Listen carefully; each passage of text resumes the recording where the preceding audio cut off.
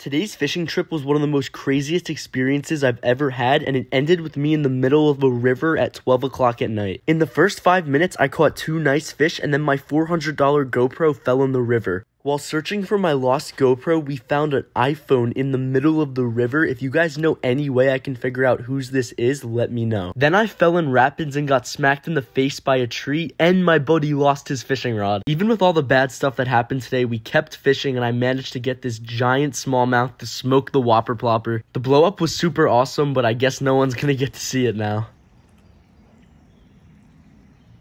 Alright, we're getting a release on this smallie. Oh, here you go, buddy.